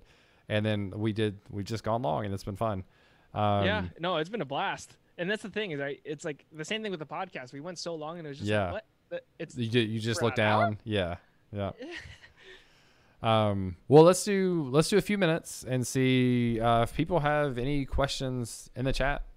Marketing, branding, like building a brand, being on social media, the benefits you get with that, doing a podcast, YouTube videos. If you have any last minute questions about those topics, let me know. And then Arpan, love the stream. Thanks. Arpan is a super big supporter. Arpan is in the Learn, Build, Teach Discord, which I've been super excited to have you there and ask questions and contributing. So thank you for that. And then also has been an avid supporter of like all the streams that people in the channel are doing. So thank you for coming out and doing that. Do you don't have a blog, do you? Mm-mm. Okay. I treat my Instagram as my blog. That's a great point. That's actually a really, deeply profound, even though it doesn't seem like it, because like your reason for doing that was just to like show your journey, right? And this gives people a way to like relate, and you can do like little snippets of just saying like, oh, I'm up working on so-and-so and here's a picture and blah, blah, blah. And it obviously worked out really well for you. IndieX Dev, who is on vacation now, I think from university, about to start the partying in the next week, I think, but, how to start blogging, what to talk about as a beginner, how to start blogging. Like if you want to go just the simplest route, get on dev.to. Don't worry about building your own blog platform. Just get on dev.to and do that.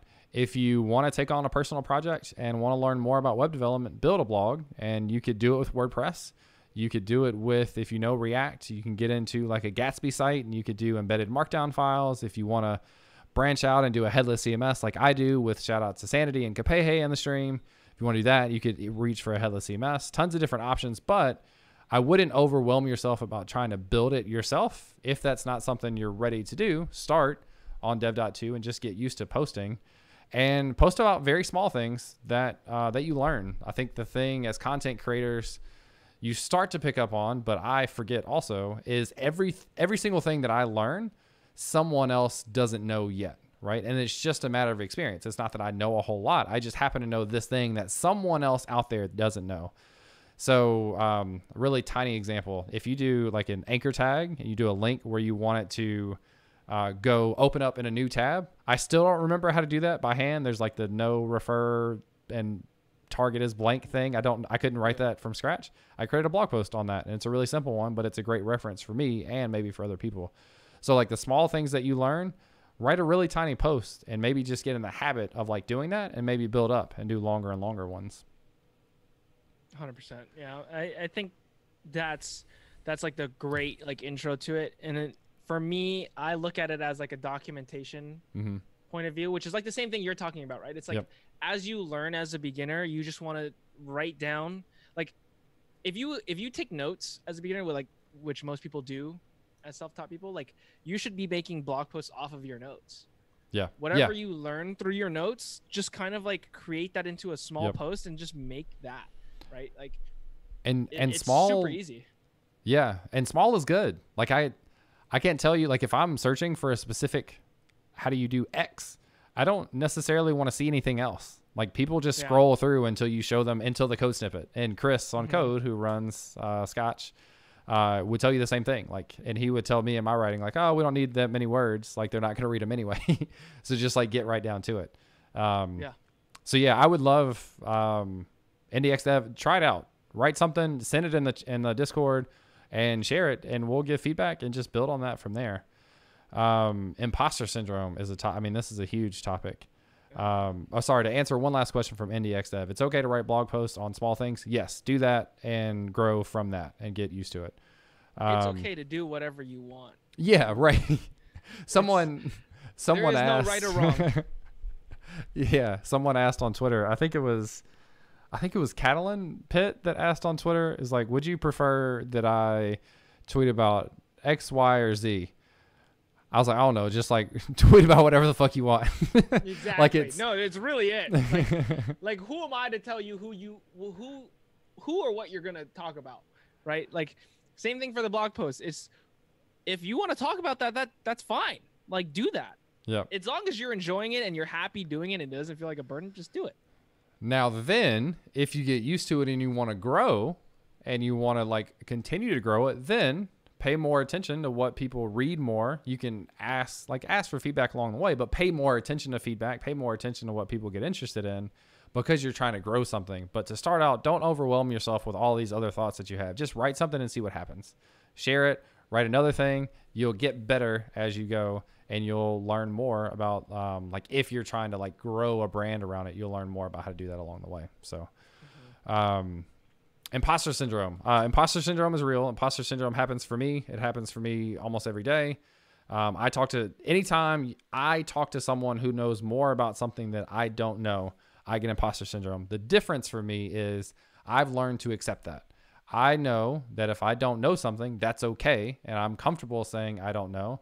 And I look at that situation and I tell myself, or I ask myself, the thing that I didn't know that I'm kind of self-conscious about, is it something that I should know? And if it is, I go and invest the time to learn that thing a little bit better, or at least get awareness of whatever it is, like doing an anchor tag and opening up in a new tab, right? Like I don't know how to do that live on a stream when I'm writing code, and I get a little nervous because I'm wondering how many people out there like, he doesn't know how to do that. But that's okay, because you don't know everything. My thing is I've just kind of come to accept that. I don't know if you have any specific like imposter syndrome feelings or things that you use to help deal with that. All the time. Like again, like I think the thing that everyone should understand is that the people that you look up to, like you said, are going to deal with it. And I just saw Danny say that he deals with it a lot too. Right? Yep. Like the people that you don't expect to go through it probably more so than you do. Like, yep. It just comes with it, right? It just comes with like the passion to learn something. I feel like imposter syndrome just kind of comes around with it, right? The thing that I found that was helpful for me was when I was making my last vlog, I had for the first time, like I was actually like coding on the video. And the one thing that hit me was, who's gonna watch this? Because I'm learning TypeScript, so like not very well versed in it yet, right? I'm still learning it, but in my mind while I was editing it, I was like, who's gonna watch this and start talking shit and being like, yo, what are you doing, blah blah blah, like talking all this, and I'm like gonna see it in the comments, but at the same time I now look at it from the perspective of, okay, I'm gonna put this work out, it's probably not the best, it's probably like someone's gonna say something. Yep. But when they do, I'm going to take it as just, feedback. It's going to be harsh feedback, but if I look at it as feedback, now I have an opportunity to grow.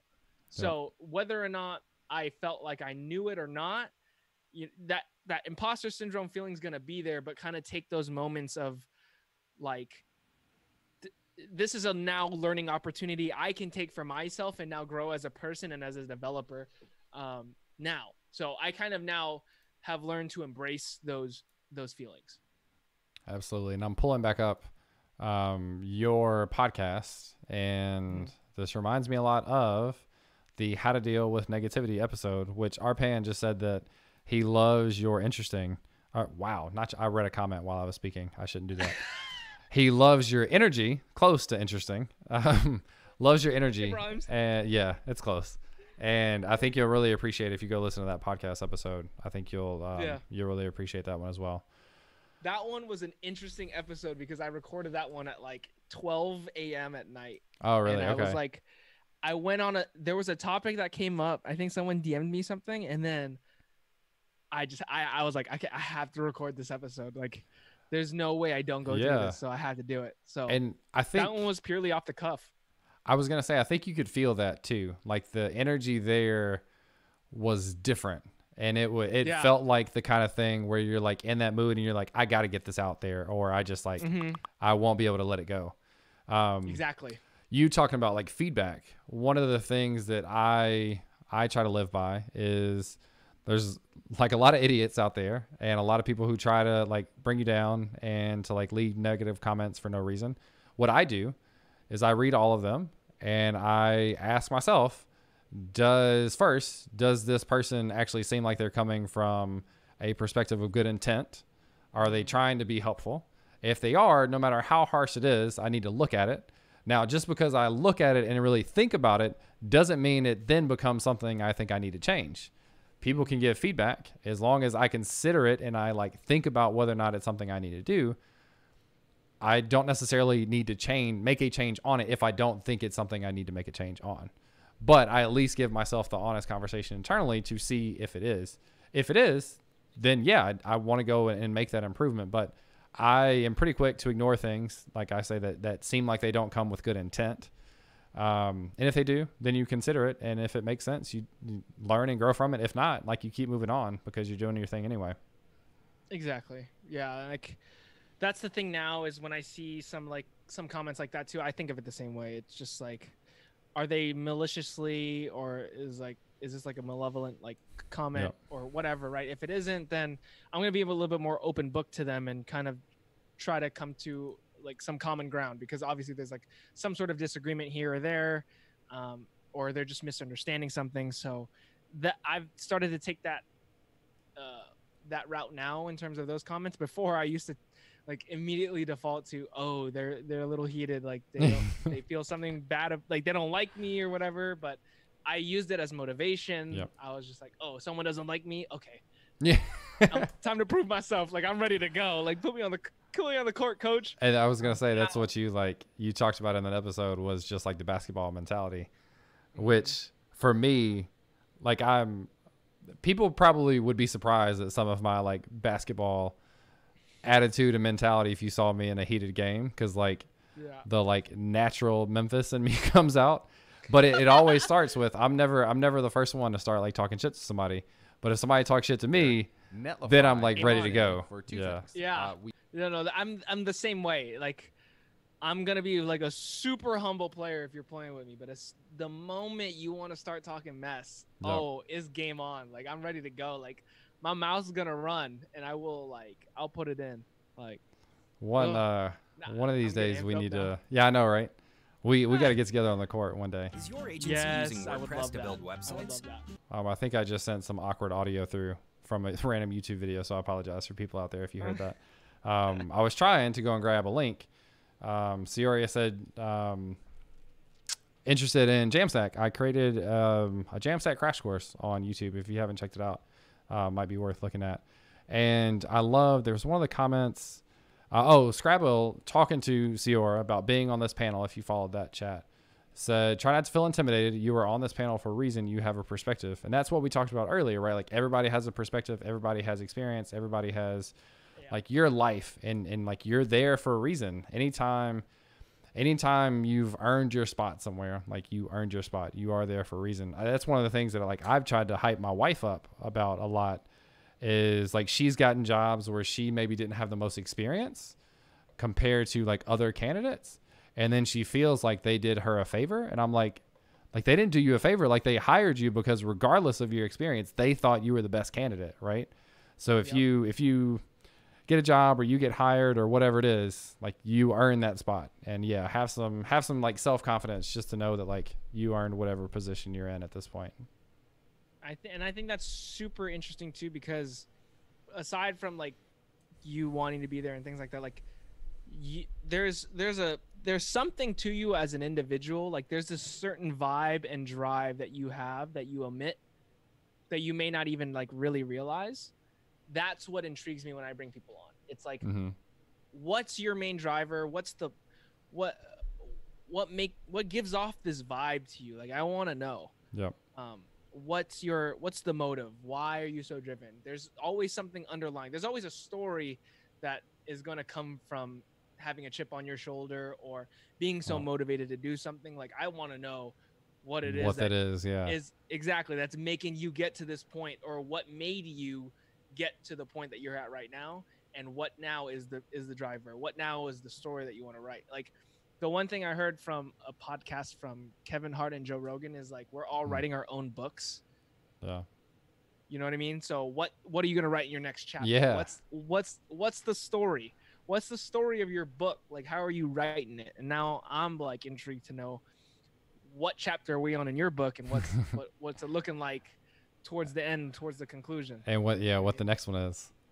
Exactly. And that's kind of like, how I look at it. Yeah, that's kind of, we talked about early on, have an idea of somewhere you want to go or something you want to accomplish, and it's not going to happen overnight, but you can work towards that thing. And that might be a long ass chapter, but at the end of the chapter, like if you can tell that story to say you did X, Y, and Z, like you did it because that was your goal and you were able to accomplish that, which is really, I don't know, when you're able to look back and like pay attention to your wins, even if they're super small, it's a really, like inspiring thing, I think, just kind of like internally. 100%. I know Kapehi asked a question like earlier, and it was, how many years have you been coding, Justin? I did a tweet today asking that, so I'm wondering where you land. I'm coming up on 1 year. If you don't count any of the on and offs that I had prior to September of 2019, I've been consistently at this since September. So we're coming up on a year. Nice. What are, I know TypeScript is one you said you've been getting into recently. I think you've done like React has been a focus for you. Any other names of technologies or anything you've been interested in or looking at? I mean, Vue is always on the list. I don't want to like, do the full 3, like in terms of frameworks. I just wanted to like get really good at one. Oh wow, you got another. Clarkio, what's up? Thank you for the raid. I appreciate it. This is the big this is absolutely wild. Oh my goodness, what happened? I thought July 4th was like a couple weeks ago. Yeah, this is all right. That's adding even more to the chat. Clarkio, how did your stream go? What were you covering over there? Love to hear about it. Sorry, we both got distracted. What were you saying? Oh, so what's next on the list? Vue. I think the next. Yeah. Yeah. So I was saying Vue was on the list, but I'm kind of like iffy. I do want to learn Angular. And I think kind of the next thing for me is learning Go and Node. Okay. Cool. So obviously Node first since I'm Just JavaScript JavaScript. first. Yep. Yeah. But I've always been interested in learning backend too to see if that's a route that I'm willing to take as well. Yeah. So if Aside from you, the front end, sure, have you not done any back end stuff so far? I've done a little bit of Node and a little bit of Go here and there, like just Okay. small dabbling. I haven't really delved into it too much just yet, just because I wanted to really focus on like my foundations in the front end before I moved on. Like I didn't want to like skimp out on it. Like I felt like I can't just like leave without knowing a couple more things. Yep. Um, That's fair. Yeah. I think. Yeah. Yep. Go Sorry. on. Go What were you ahead. You're fine. I was just saying like I like because my CSS is pretty bad, so I was like I wanted to get a good framework and do some groundwork there. And before I moved on, because I wanted to, once I moved to the back end side of things, one, I don't want to like, what's the word? I don't want to overload myself with work. Like I don't want to overload myself knowing I still have things I need to work on in front end, but then Right. go into the back end side of things.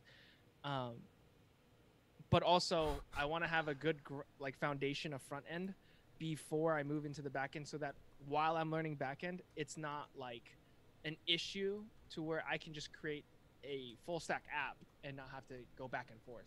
You know what I mean? Like of not knowing both, essentially. Yep.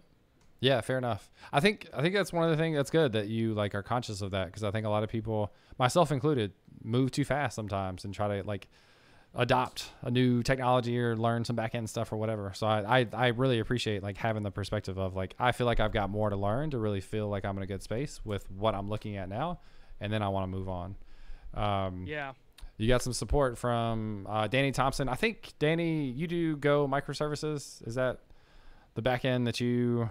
I think that's the back end you use. He said he supports the Go decision, very lightweight, very fast. I've never used Go. I've heard more and more people use it and love it. So I think that'll be a lot of fun. There was something. Oh, so without having, I'm kind of curious because I don't know the answer to this. So we didn't really talk about like portfolio projects. Had we done that, which is one of the things I wanted to ask about, was the swag store, Chau Apparel. I'll send a link in here, and like shout out on video. I don't know how the best way to get this on the camera, but this is from your store, the developer hoodie, which is super comfy. I'll grab a link and throw it in there as well. How and why did you build that? So I built the store just because it was, again, like an inspiration from Krishan. Like he had done his thing and he was like, yo, you need to do this too. Like this is an easy business for you to run. Like and also just having like an actual business come out from the brand, from my personal brand, is something that I wanted to branch out into as well. I just didn't know how what or that what was going to look like. Yeah. You know? So I thought a apparel line, although very like generic and maybe not cliche, but I feel like a lot of people just kind of tend to go that route, is like you kind of see it and you're like, oh, another apparel line, oh, another dev jumping into that. I wanted to make it like personable to me so it doesn't feel that way. Yeah. Like literally all the designs are just something that I had inspiration from, made it on Canva, and then sent it off and got the shirt made. So a little nugget in there. Canva is what you use for doing those designs? yes. Sweet. Yes. Okay. Yeah. Canva is the main program I use, or website that I use to design some of the things. And I'm no designer by any means. Like a lot of this just comes from inspiration. But you know, it was something that I wanted to branch out to. And I have a whole thing where, you know, I've recently become unemployed from my IT job, right? That happened in May. And the feeling of having a full-time job and knowing that your boss or whoever has your job essentially in their grasp, and they have the option of letting you go. Yeah. Like that's not up to me. It doesn't matter how much work I put in. It doesn't matter how good the work is. There's always circumstances such as COVID, you know, unexpected things happen where they can drop you. And I hate that feeling of knowing, regardless of where I'm at, my job isn't secure. And I hate that weird feeling of just not knowing. So I wanted to start to now use the personal brand and the platforms that I'm on right now to make steady sources of income to be able to be all right if I lose a job at some point. Yeah, definitely. And that's, I think, like I've made some money, not a salary's worth on courses. And that's kind of my goal is like, one, maybe I can do that full time. And then two, in the meantime, like I can continue to make some money on the side. And like I make enough money right now that I'm comfortable paying for things to help make that better, buying audio and video equipment, software, tools, and things that I can use. So it's actually a really nice feeling. And like I've made enough extra in addition to things that I want to buy that like my wife and I have a goal of paying off our house in 6 years, where a lot of that comes from just our regular money, but we're trying to be really aggressive of like doing that. And then like if we don't have a mortgage, like then I'm even less required to like work a full-time job, right? Because our bills are so much lower. Exactly. So yeah, I would definitely, I love that you did this as an example. Cause it seems very attainable, not necessarily easy, just attainable for people, especially, like when you mentioned you haven't done any back end, and I'm actually curious, what's the tech behind the site? Like, how did you build the site? So this is primarily on Shopify. Okay. Yeah. So primarily on Shopify, which is another thing that I wanted to learn. Yep. Which is why I kind of delved more into it. Yeah. Exactly. Because, e-commerce is now going to be a huge thing. Not that it wasn't before, but e-commerce is now a bigger topic because of the times we're in. So I was just like, okay, let me delve into this platform, learn it a little bit, and then just try to branch out into it more. Things like learning Liquid, like doing Shopify themes or things like that, right? It's now I'm a little bit more familiar with the environment, familiar with what goes into building a store on Shopify. So now I get real experience, one, having my own store, two, how the platform works. Now, three is the part that I'm working on, is now how do I do this on my own and implement Shopify as the platform into my own sites that I do for potential clients or whatever. See that? Yeah, that's one of the things that I haven't had a specific reason to get into, but I think would be extremely useful for that exact reason. Like that is enough of a reason to have interest in that skill, because you can apply it. And like, if you take on freelance clients, like now you can create like a store for them. And that's what a lot of people, I can't tell you how many people I've had like, oh, I've got this perfect idea, I want to sell X. And I'm like, well, I don't really know how to do that. And also don't have a lot of time. But now like you could potentially take on those sort of projects, and you could say like, I've done it myself, I know how it works. Exactly. And like the indirect thing that comes from this specifically too, that I kind of planned a little bit as well prior to making the store, was learning more of the business side of being a personal brand. So how to sell. Yeah. Right. You can make all this stuff. Sorry, I just hit my mic. You can make all this stuff and it's great, right? Like you can make things very appealing, but obviously like first day on launch, you're not going to get very many sales if you didn't market it correctly. Yep. If you didn't hype this up the way that you want it to. So for me, having my current Instagram following, it's now a challenge of how can I market something that is in like directly related to me, but like, how do I get it to now your attention? How do I get it to people who don't know of me? How do I get their attention? And not only grab their attention, because that's part of it, but then also like after you get their attention, the thing that you have is enticing enough to bring them in. And I think this is like, I look at myself and content that I create, I feel like I'm up there in terms of quality of content. Like I feel like I do pretty good stuff.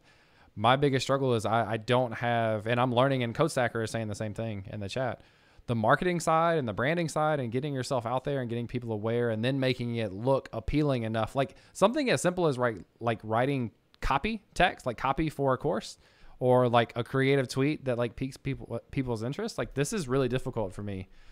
So it's something that like, as a content creator in general, there's a whole other side that comes to that than just writing code or just filming a video. Like there's, how do you package all this stuff together and then try to grow it and get people's eyes on it? One of the things I would like to do, what's the latest on shipping? Does this only ship to the States? I am working on numbers for international, but yes, it's only in the States for right now. Very soon I'll have international, but international shipping is like right now in terms of the times are crazy just because there are places that don't accept places like packages from the US or, you know, shipping costs are, how do you price that in? So I'm like figuring all that out right now in terms of the numbers, but we'll have that soon. Okay. One of the things I need to get more formal about this. I would like to give away something for like I would pay for it, not like you give it away. So I'm not putting you on the spot. I would like to give something away from your store, but I don't know the best way to do that in here. And I don't know how many people are in the US and if that would be a fair thing for people. Like if the majority of people are not in the US, would that be fair to offer it to the chat? I'm not really sure. I haven't done, just give it to Danny. That seems fair. Done. I haven't done, and Danny does a lot of this stuff too, a course giveaway where, either one of my courses or like I will pay for a couple of courses, from Udemy for someone. So how about I do this? If people are interested in either a free Udemy course or a piece of swag from chowapparel.com, join the Discord channel. And this is not super self-promotional. Like I think it's a great community that would be worthwhile for people that are here. It's called Learn, Build, Teach, and we talk about sharing resources and asking questions and just kind of working with people collectively, collaboratively. I think it's great. So if you're interested, join the Discord and send me a message, and I'll figure out a way to do maybe a couple of swag giveaways for people that are in the States, and then a couple of Udemy courses for people that are not. Just try to make that fair. Ciora said she did digital marketing before she started learning to code. So maybe she's offering her services. Go ahead and throw your like hourly rate in the chat to see who needs some marketing assistance. Not in the States, unfortunately. Yeah, I know you're not. I'm sorry. That's what sucks. But I'll try to give away a couple of courses on Udemy or something to kind of balance it out. So if you're interested, join that Discord server. Come hang out. Send me a message in there, and then I'll do a couple of giveaways. Arpan says also the hoodies do look fire. Yes. I'm like so stoked about this, and I'm so paranoid because I never have anything like pure white. And I'm so like, every time I walk somewhere, I'm like, all right, don't get close to me. Don't like eat anything nearby. Like I don't want to mess it up. Cause that's me with J's. Yeah. That's me with J's on. I'm like, yo, don't walk touch near me. Yep. Like 6 feet. I'm trying not to crease. Yeah. But yeah, there's great, like the stuff on here is super sweet. I actually, separately, I would like to ask you some like questions about logistics and what it takes to set this stuff up. Cause I want to do some stuff like this too. I have no idea what it would look like or what logos and things would be, but I think it's such a cool idea and it's such a great project, especially as like a demo to just show like without even having back-end experience, like you can build a product that you can make money from and share with the world. Exactly. So yeah. Exactly. And the nice thing about this one too was that you can start it with like very little capital. Like, you don't need a lot of upfront money to do something like this. Yeah. So sweet. All right. I think I'm like, this is 2 hours. I'm winding down. This is crazy. This is crazy. Yeah, this has been fantastic though. Like our conversation has been fun. Thank you so much for being here. Thank you to, what did we say? The most famous chat of all time. Yes, the most famous chat of all time. You know what I mean? Like literally, I'm like starstruck still. Yeah, starstruck still. Starstruck still. Yeah, wow, all right. It's really hard to say. Everybody, try to say starstruck still 5 times really fast and see what happens. Yeah, we've got some dedicated people on here. So thank you everybody for being here and hanging out. I really enjoyed it. If you have ideas on things you'd like to see in the future, definitely let me know. But yeah, one last shout out to everybody that's here. Thank you so much for being here. Justin, thanks for hanging out. I'm looking forward to having more things that we talk about and collaborate on as we go forward too. And then other people, I'm super excited for whenever we get to actually like see each other in person one day. Yeah, for sure. I mean, it's been a lot of fun, honestly. Like, it didn't even feel like 2 hours, to be honest. I know, right? Yeah. And I usually, to let you know that that's for real, I never stand. Like, I will maybe stand for like 45 minutes, and I usually sit. I've stood for 2 hours, which I never do. So it's kind of crazy. That's pretty nuts, actually. I'm like, props to you because I could not stand for 2 hours. Yeah, usually like I have to let it go. But also I let my That's dog sit in my chair, and I didn't want to. She's sleeping, so I didn't want to like move Oh, her out you of the didn't way wanna wait. either. Yeah. Yeah, I got you. I got you. Yeah. That's interesting because I recently did a podcast standing up and I actually enjoyed it a lot more. Yeah, I think it helps energy. My like knees and stuff, just I can't stand that long. Like I need to sit down. But I think Yeah. it's great. I think I have better energy. For sure. I think every podcast has to be standing up now. Yeah, there you go. All right. Well, I'm gonna call it one last. Thank you everybody for being here. I appreciate it. Justin, thanks for hanging out, and I'll catch you all next course. time. Peace. See ya.